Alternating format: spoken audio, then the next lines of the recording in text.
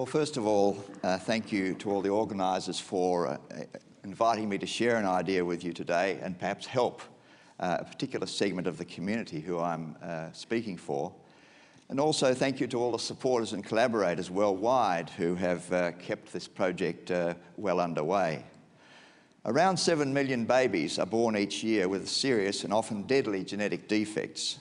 These defects traumatise families and communities.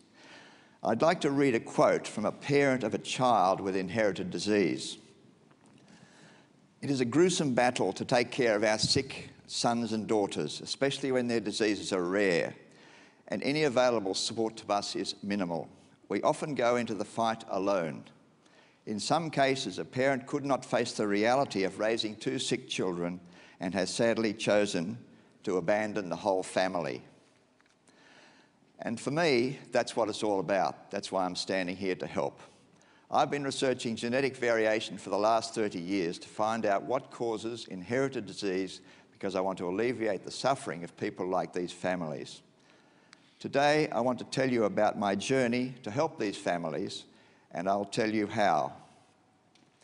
Thanks to the genetic revolution and the internet, we can now see a way to give people the tools and to erase the suffering of future generations. How big a problem are we talking about? Worldwide, over 3 million children born with a serious defect or genetic or partly genetic origin will die each year. 90% of these births and deaths are occurring in developing countries. There are over 20,000 genetic diseases because this is the number of genes we have. Some of the more common of these diseases are cystic fibrosis, which affects about 1 in 1,000 births, thalassemia, the so-called Mediterranean disease, and haemophilia, the so-called royal disease. Much rarer are diseases like maple syrup urine disease and fish odour syndrome, which are not too nice to have in the family. Many of these diseases are fatal. Cystic fibrosis sufferers die of malfunction in their 20s, and a similar fate awaits those affected with Duchenne muscular dystrophy. I've seen the pain of children who suffer these diseases, and I've met the parents desperate to alleviate their suffering. For 30 years, I've asked myself, what is causing this disease? Why can't we help these people? And how can I help? In the past, we couldn't help much, but just treat the symptoms. But the genetic revolution has changed all that. Some 150 years ago, Mendel established the basic rules of genetics with his P's in Brno, Czech Republic. 57 years ago, Watson and Crick discovered the structure of DNA. And in 2003, the Human Genome Sequence, or Blueprint, was published.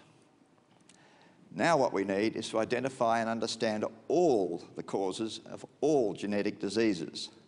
That is my mission, and the mission of everyone whose work contributes to the Human Variome project.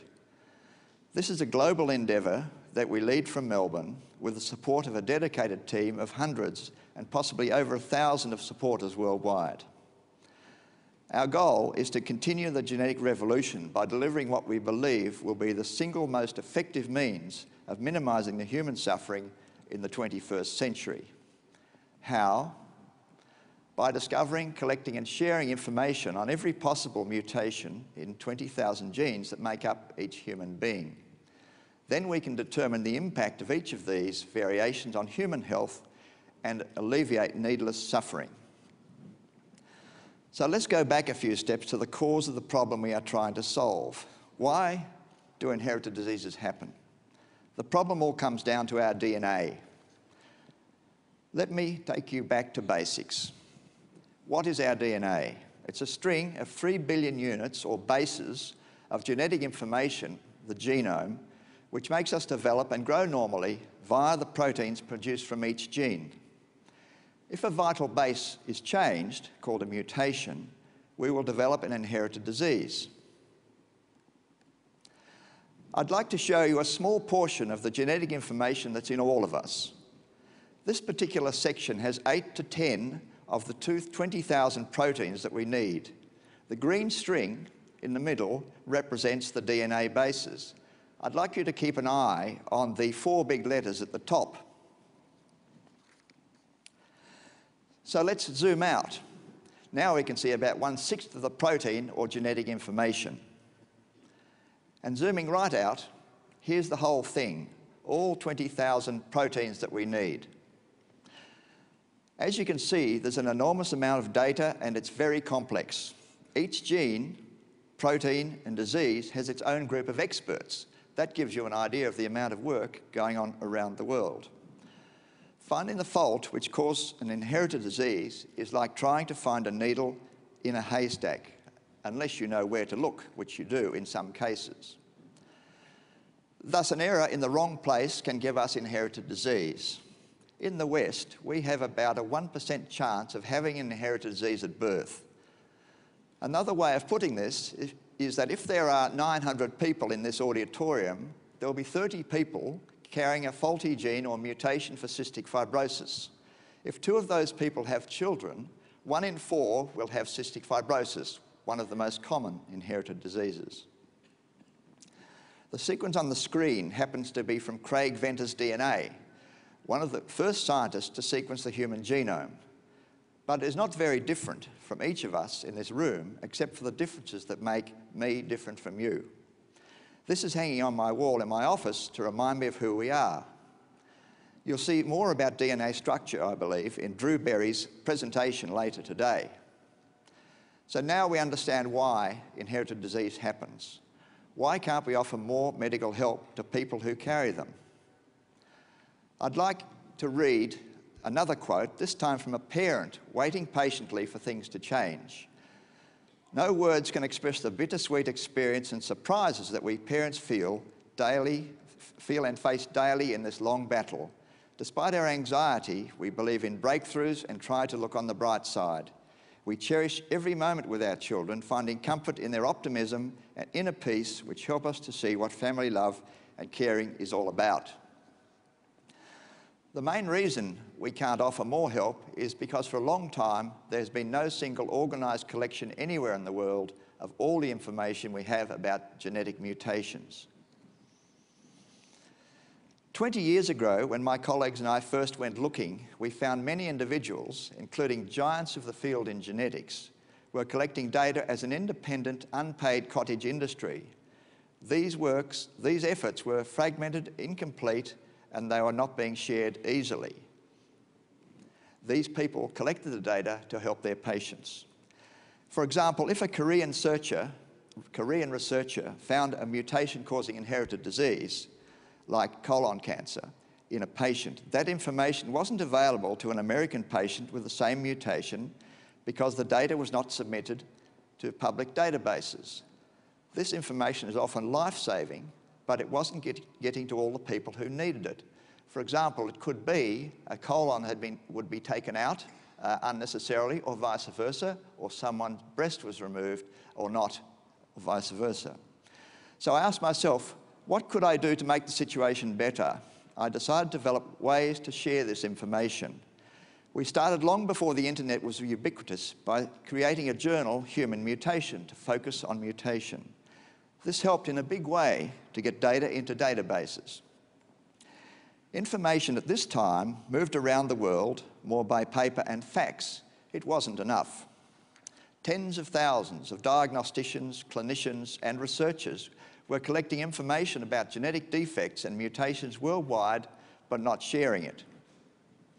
Ironically, as genetics got smarter and the human genome decoded things, it even became harder.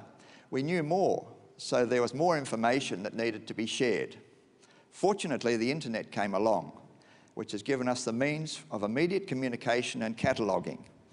It has allowed us to begin gathering and sorting a Mount Everest of scientific data and make it instantly and publicly available. In 2006, I led a meeting that initiated the Human Variome project. We brought together the World Health Organization, UNESCO, OECD, European Commission, with major databases, genetic organizations, and representatives of 30 countries, and persuaded them to sign up to our vision. Today, the Human Variome Project is an international consortium with an elected scientific advisory committee. It is facing and overcoming the challenges of operating across political borders, in countries with different religious and moral values, different approaches to medical ethics, and different standards of scientific training. Dozens of countries and dozens of specialist medical research groups are members of the Human Variome Project, and they all share the vision of reducing the burden of genetic disease on the world population. On the map, the red dots mark the countries that have signed up and willing to collect and contribute their data to the population's genetic variation so far. This will share the workload of collecting the information we need to help those from those countries and those from around the world. The green dots are those countries where we have letters of support and who therefore are likely to participate in the Human Variome Project in future. This map just summarises all that and shows the countries that have committed support, at least, to the Human Variome Project. We've come a long way, but there are still some gaps to fill. As a group, we believe that the collection of information on every instance of a genetic variation and its effect on health is the only way our vision can be achieved.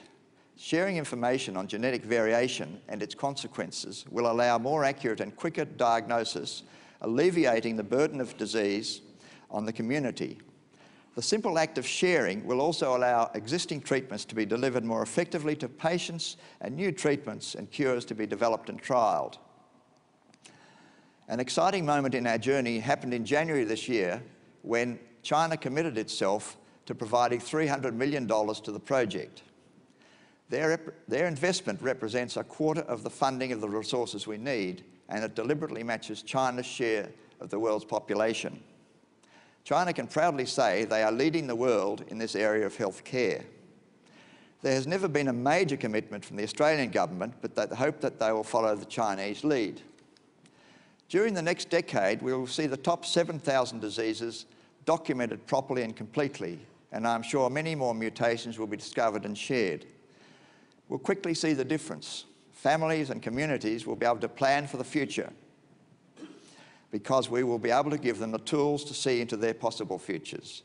In 10 to 20 years, as definition of our genetic sequences become cheaper and the technology slicker, we will all carry our genome code around with us. Some will say it will be just another application for our very smart phones.